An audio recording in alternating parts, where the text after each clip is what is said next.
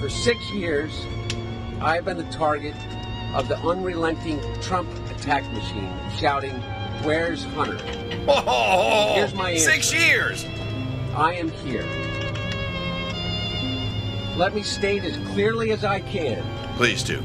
My father was not financially involved in my business, not as a practicing lawyer, not as a board member of Burisma, not in my partnership with a Chinese private businessman, not in my investments at home nor abroad, and certainly not as an artist. Someone is lurking out there.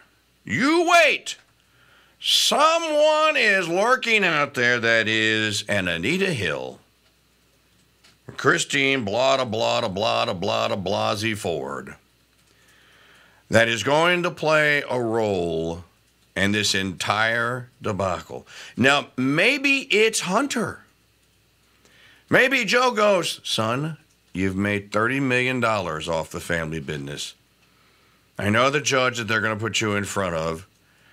He's not gonna throw the book at you. He's gonna give a long speech, and he's gonna give you like time served plus 3 years. Then you'll get out with good behavior, and you can save the rest of the family. But someone is going to be served up